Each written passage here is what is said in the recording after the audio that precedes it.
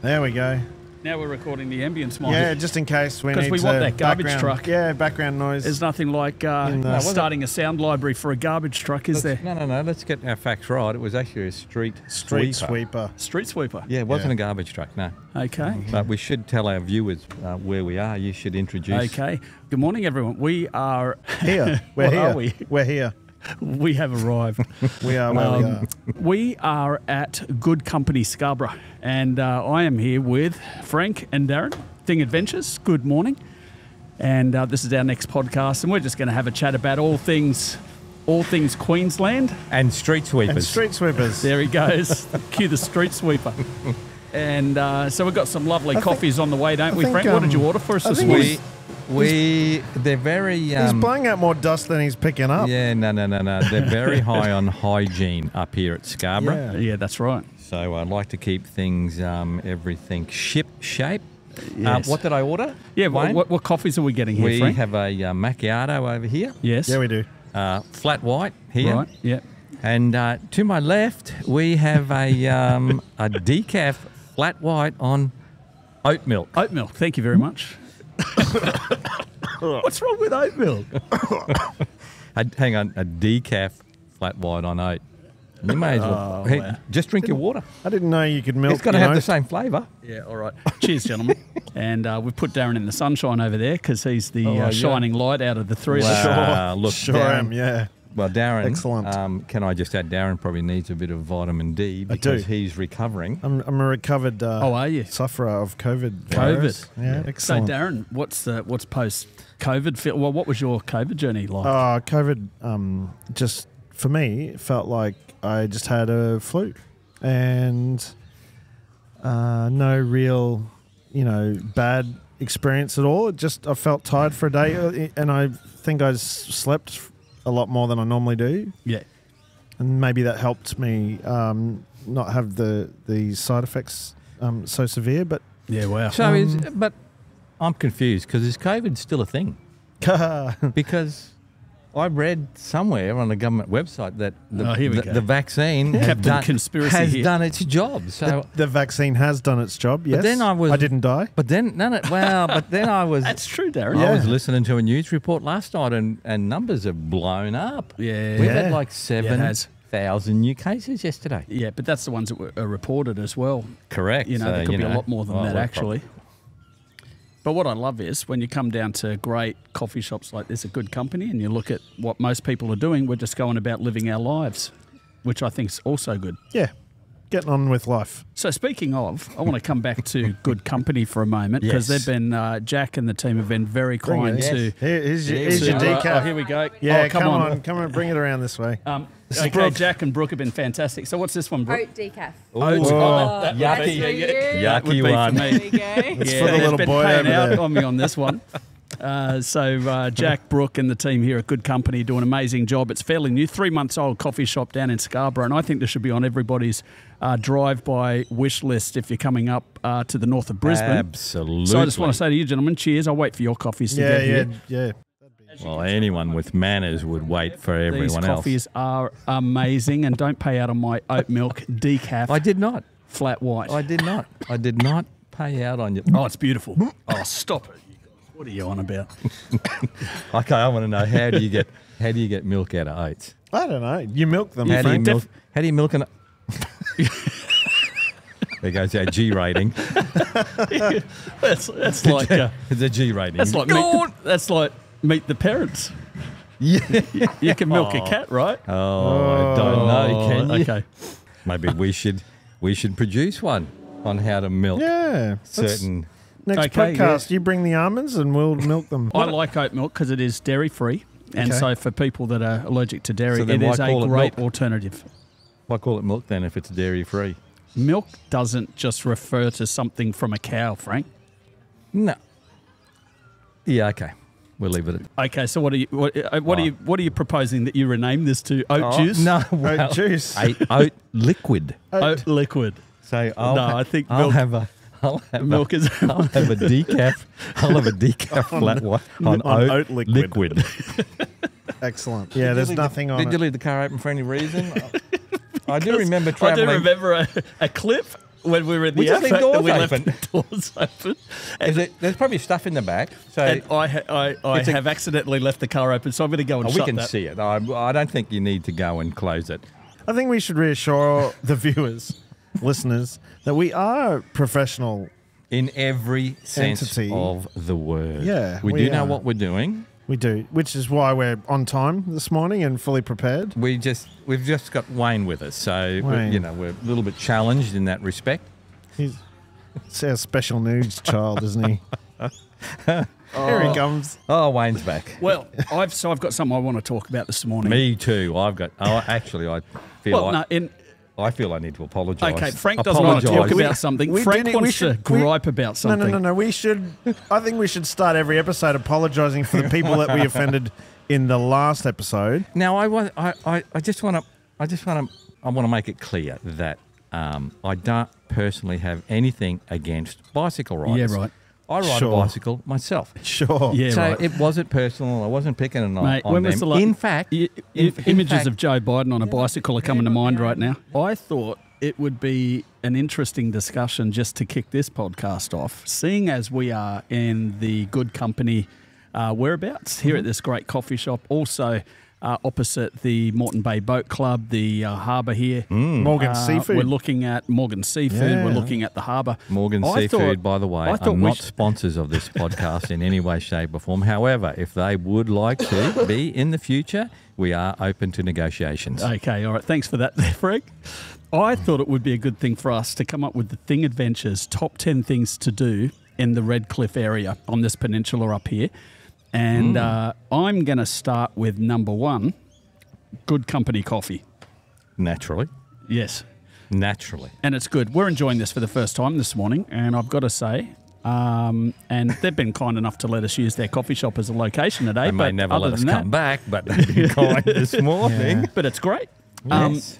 But then we also have some friends in the centre of Redcliffe that have some things that we can do. Why don't you go and visit Ride Electric? Oh, lovely. Short macchiato. There we go. Perfect timing, Brooke. Thank you very much, Brooke. Now, you complained about my coffee. Look at this. What's this? It's very white. There isn't anything more plain or simple than just what you got there, Frank. It's a flat white coffee. What? Mate, how vanilla is that? I didn't ask for vanilla. Okay. It's a flat white. What are you doing? No, it doesn't. I can't smell any vanilla. Darren just made sure you have remnants of COVID in your coffee this morning. Oh yeah, I was just checking for a Hypnol. No, I didn't lose my taste or smell. That was one thing that didn't happen to me when I had COVID. Right. I remained with full functioning tastes and smells. Me too. When I got COVID, so, I didn't suffer that. It's because it's a different variant, Frank. I did have that. Is it Omni something or other that omnivorous? No, Omni carnivore. I think we've finished testing the alpha and beta versions of it. I think we need a Charlie. Yeah. Yep. COVID Charlie. We need the Charlie variant. Yeah. Actually, no, because there's Delta. So what's after Delta? Oh, what's after the Delta? Echo. Yeah. Echo's the new. Yeah, we're ready for Echo. Back to let's go through our list of great things to do on the Redcliffe we're Peninsula. up to number 2, weren't we? Yeah. Ride Electric. Coffee. Now you can rent stuff from them. You Can't can rent pretty much anything you want. That's electric there. Yeah. Electric guitar, electric drums. Fact, no. In fact, I think we should do. You don't ride a guitar from there. That'd be cool. But they do rent scooters so that you can ride around. The scooter tracks here, like the e-bike, e-scooter trails here are amazing, aren't they? You've done it. Oh, can you ride scooters on paths here? Yeah, well, yes. That's apparently where you're supposed to ride scooters, on the footpath. But not on the bike ones? Well... Oh, don't. Come on. Frank's just after another. Now we're getting into blurred lines territory. I just want to make sure that we're giving the right information because you can't ride scooters everywhere. Well, okay. That's true. That's true. Yeah. I have in mind, actually, I'd like to do a petition of this entire area. I'd like to actually go a survey, door knocking, and see what people really think about where the e-scooters should be able to ride, because I think they should be able to ride in the bike lanes. We covered that in our last episode, but Anyway, I found out of someone last night in the city of Brisbane, you can ride scooters in the green bike lanes. Not according. Is that right? Whoa, No, no. Who told you that? That's exactly where I was riding the scooter that I was on when the police pulled me over. So what bike lanes can you ride scooters in? The ones that aren't a part of a road. Oh, my The ones gosh. that look like a footpath. Okay, so somehow we have landed back at this subject today. Well, you brought up the second best thing to do in this area, which is go to Ride Electric and hire a scooter. Yeah, so, well, you know what? That's something we need to ask them about, I reckon. I reckon they would know. Yeah, they would. Okay, so I've got a question. A guy just rode by on the road Yep. on an electric bicycle. Right. What's he peddling? He was pedaling slightly, but going a lot faster than what he was. It looked like he was pedaling. Because I saw a bike yesterday and he wasn't pedaling. Oh yeah, He just had a little throttle thing. little on it. throttle. Right. So But he had what's the pedals, right? He had pedals, but they weren't pedaling. So As long as he can use the pedals, it's So- still a bicycle. So if we put pedals on a scooter, is that kind of some kind of loophole? We have to do that. Genius. So we'll talk to our friends Genius at idea. Ride Electric, and we're gonna weld pedals on 2 pedals onto a scooter. or gaff it, Gaff it. Yeah. 2 pedals to the scooter, and then it's a bicycle. All right. So if Darren. you're standing on a scooter, how would you operate the pedals? No. The pedals obviously don't have to be operated. If you saw someone riding down the road without pedaling, Right. so they could be stationary. They don't even have to move. But if there's pedals on there, it's a bike. Okay. Yeah, interesting. I don't Okay, know. Frank, one of your favourite things to do in the Redcliffe area? One of the things I love to do in the Redcliffe area to go and stock up on seafood from Morgan's, Oh yeah. which, by the way, are not sponsors of this podcast in any way, shape or form, but if they would like to sponsor us in the future, we are open to negotiations. Excellent. Stock up on seafood from Morgan's and go and find a spot down by the waterfront, Oh, it's beautiful, isn't the it? park. With a look over the Moreton Bay and the boats. I've got a good That's one. one of my favourite. Have I finished Oh, my favourite? That was That's right, Darren. it's one of Manners, my favourite things to do. Do you? Yeah.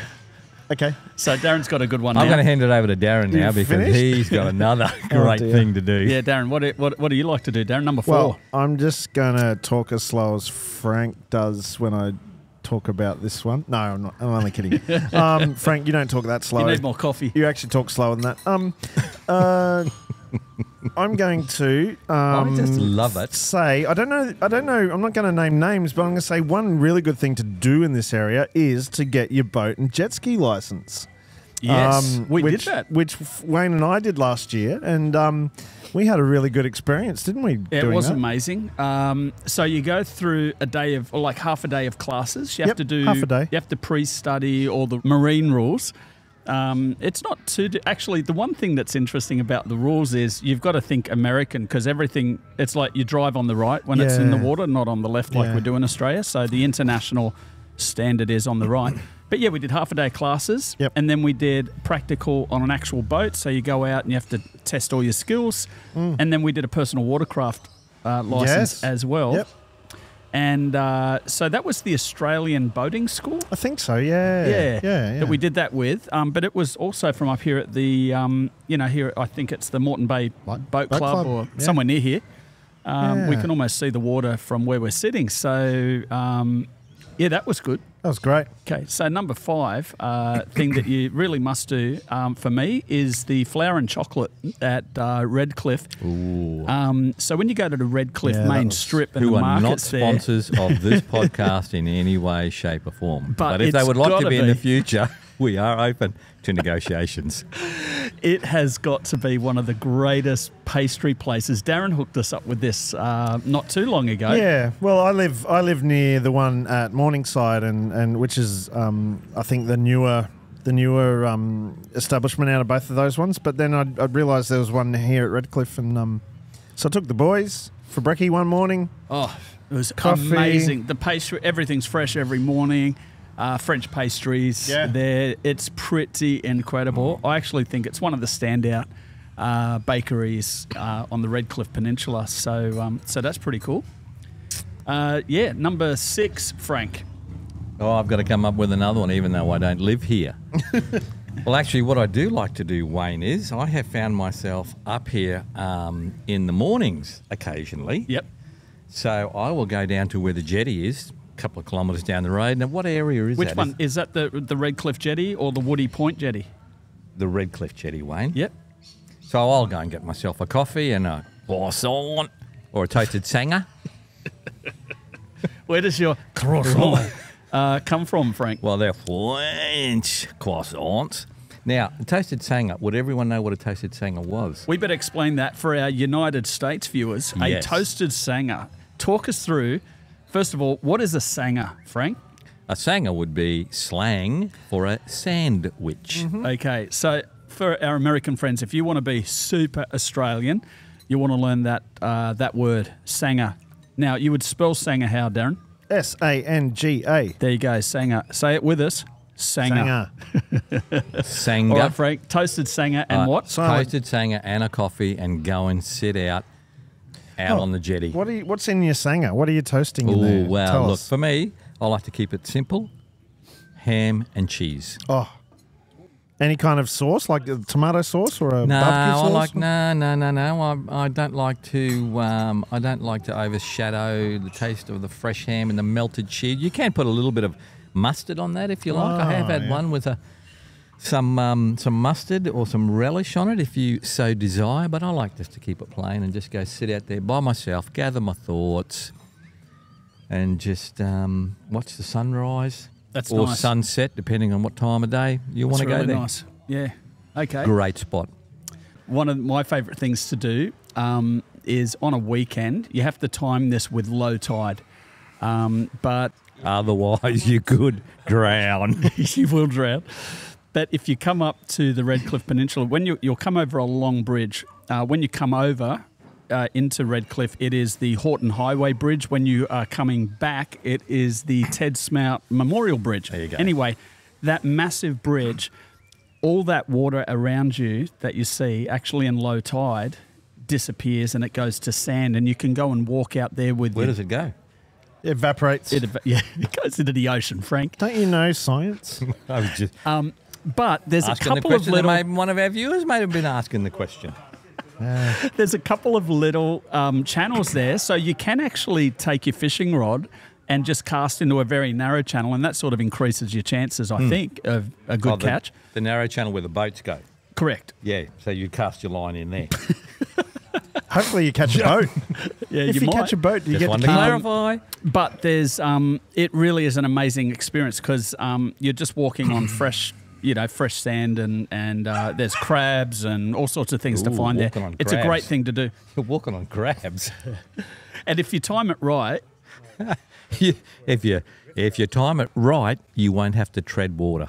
If you time it right, you could take a deck chair or two out there and really, bottle of wine, just sit out there and just enjoy nature.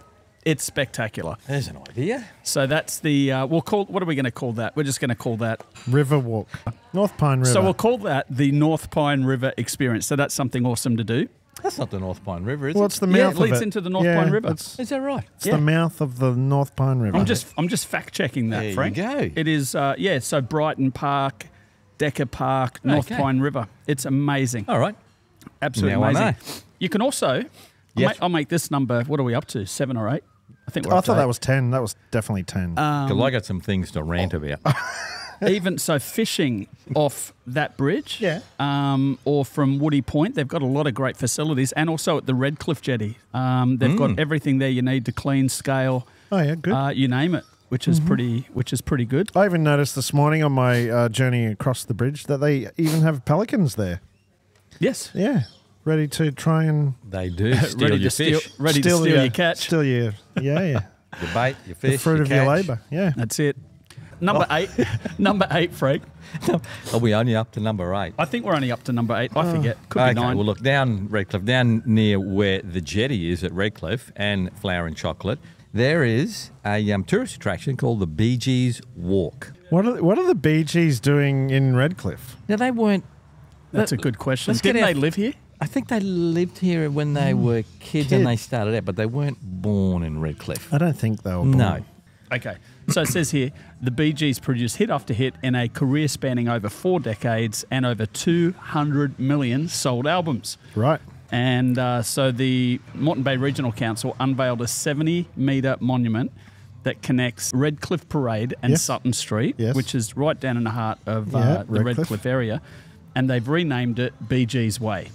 So we still don't know why. This is why. Tell us. After emigrating from Manchester, England, they came to Redcliffe, Queensland in the late 1950s. The brother Barry has often said Redcliffe was paradise in 1958, and it still is today. So I would agree with that. Hold on, did we get to 10? I think we did. Nah. Top 10 BGs things. It'd have to be 9 and 10. Okay, so top 9 things to do in Redcliffe. It's got to be one more. Okay. How about we get people to comment down below on what is your favourite thing to do in the Redcliffe area? Yeah, we'll come back. We'll come back to it next podcast. We'll come back and we'll give you number 10, judged by you at home. Can I rant about something now? Yeah, okay. Go for it. We've been trying to delay this rant for so long. And no, look, I have been... rant away. I have been so ticked off of late by some motorists, and I'm assuming, because I cannot be the only one that experiences this, 2 things that tick me off to no end. Okay, from go, Frank. What is it? Okay. Give us number 1. Merging onto the M1 or a freeway from an on-ramp. All right? Yes. Okay. So, you're merging onto the freeway. The freeway's 100 kilometres an hour. Correct. Okay? Yep. Lights, red light, bottom of the ramp, light turns green. So, cars in front of me are driving up the on-ramp. And what speed are they doing? Oh, they're doing it's somewhere between 70 and 80. No. They should be speeding up to 100. No. One would think so, Wayne, because that would be the sensible thing to do. That's what you're supposed to do. So when you get to the point where the ramp merges onto the freeway lanes, you're going the same speed, so you can simply merge in. You're not holding up cars. Yeah. But no. Let's stick to 60 kilometres an hour all the way up the ramp until we get to the freeway. And then we cause some poor sap to hit the skids to let us in, then we'll speed up. How does that make any sense whatsoever? So can I just make an observation, Frank?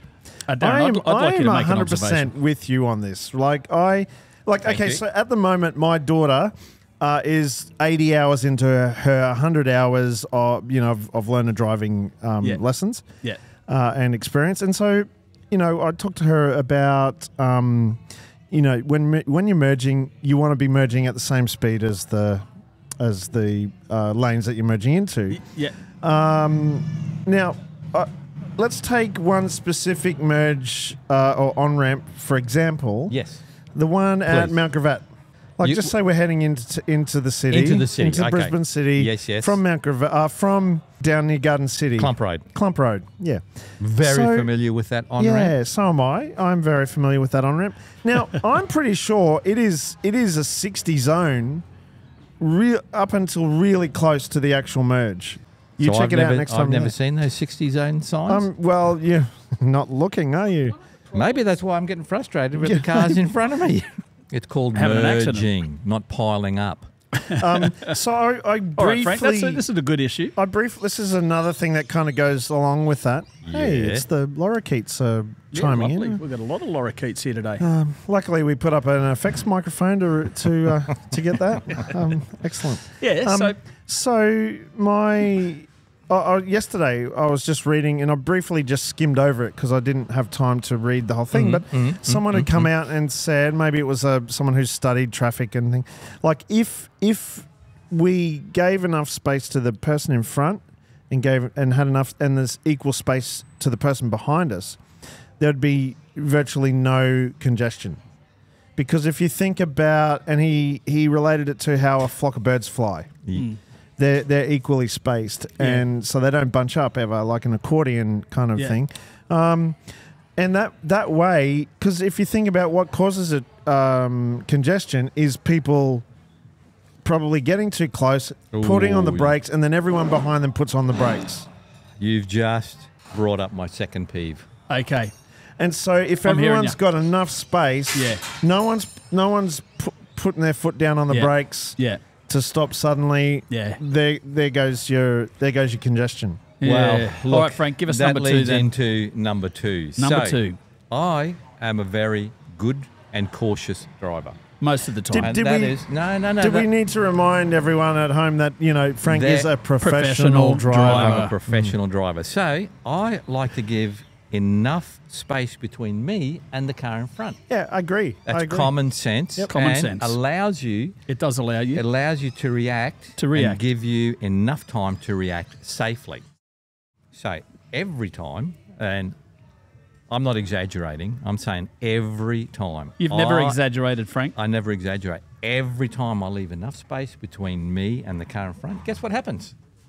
Oh, I know what's going to happen here. What's going to happen? Well, what I would do if I was someone else is I would pull in front of you in the space that you've created between the car in front and yourself. So now what do I have to do? I think you haven't talked to a truck driver, Frank, because, that's their daily struggle, So having said that, what do I have to do now? Well, I think most motorists, Frank, what do I have to do now? No, I want to play devil's advocate here.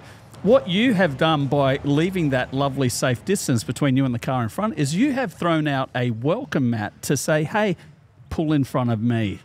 Well, and that's exactly what people do. There is no welcome mat there because they see my headlights and hear my horn going. There is no welcome mat. Oh, dear. So what am I forced to do once someone slow down and leave the gap again? You have to create another safe gap. So then what happens? Another person slots in. So before I know it, I'm still back at home. I haven't even left home yet. You're in reverse. You haven't even got out of the driveway. Oh, my gosh. You're in reverse. So, the drive to from the Sunshine Coast back down to Brisbane? No. You must know it. Never done it. So there's this stretch of road somewhere between Butterham and Brisbane, let's say, but where they've got these chevrons. Where they say keep two chevrons apart. Yeah. That's got to be 100 metres. Probably more. Probably more. It's a long distance, and I'm like, so I've tried it. When you keep the two chevron distance, totally. So for our, I think everyone knows a chevron is the shape of a V, and they paint it in Australia. They paint it on the road, and they try to teach you how to keep a safe distance. And so there's these chevrons, and I would say they're about every 50 metres or 30 metres, maybe. It feels like maybe 30 metres. And they say a safe distance is 2 chevrons. Well, that 2 chevrons is enough for a B double to pull in front of you. Yeah.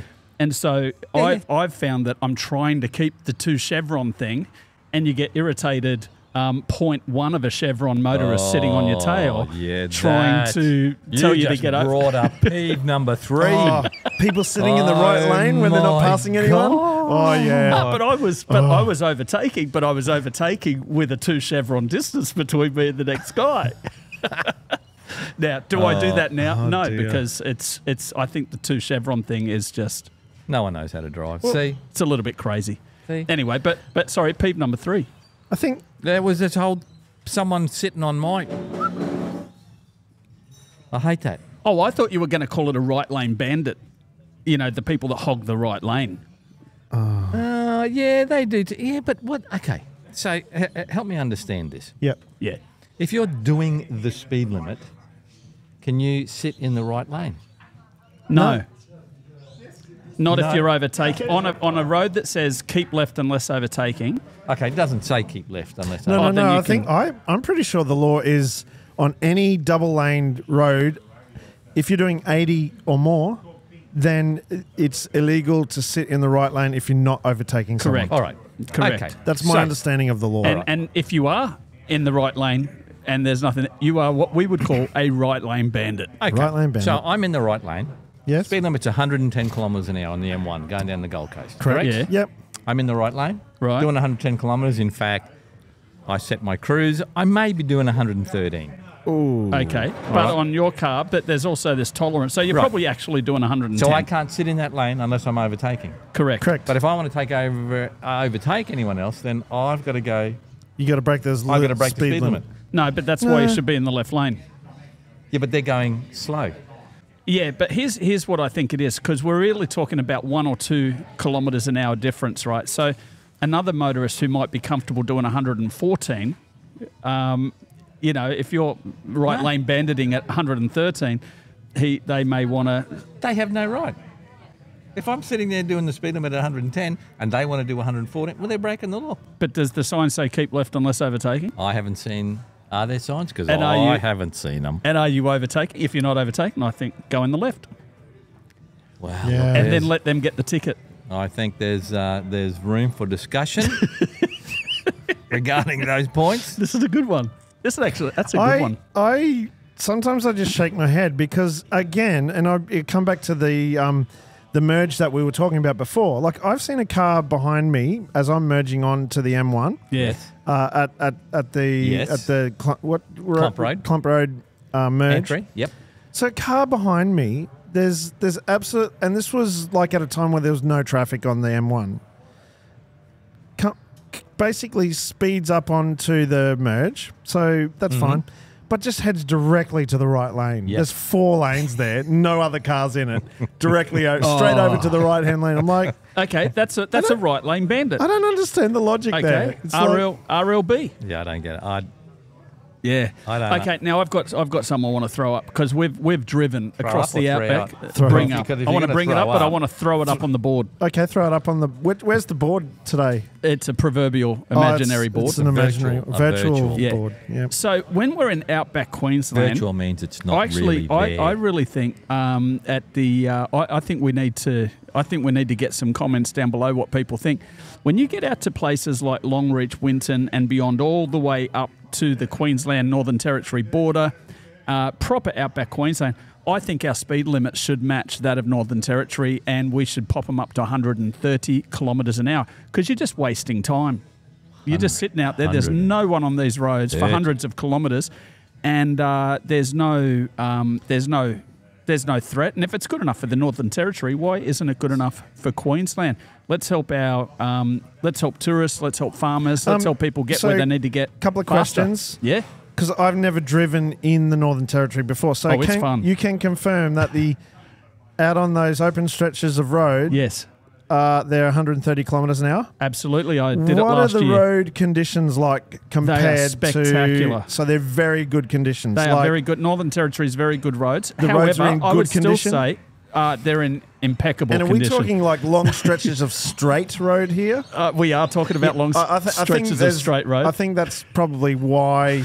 But there are long stretches of straight road in outback Queensland. Yeah, with lots of kangaroos and wildlife ready. Okay, so on that. No, I'm just trying to say, like, there's probably a reason why we can do 130 kilometres an hour in Northern Territory, but not in Queensland. There's kangaroos in Northern Territory. Yeah. So here's what I would say. If you wanted to get technical about it, you have a daylight 130 kilometre an hour limit, and then you drop it back down to 110 or 100 for nighttime, because no one's going to speed at nighttime if you want to keep your car in one piece. So when is the changeover time then?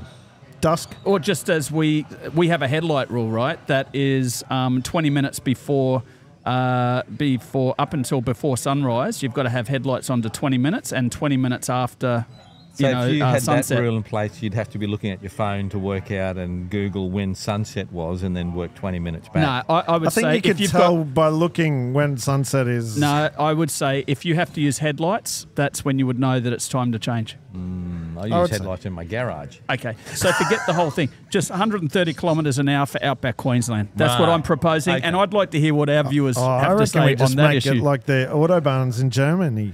Well, even better. Yeah, just do whatever you want. Do whatever you want. Now we're talking. Let's see what the road toll says after that. We want to say a big thanks to Jack and Brooke and the whole team here at Good Company in Scarborough.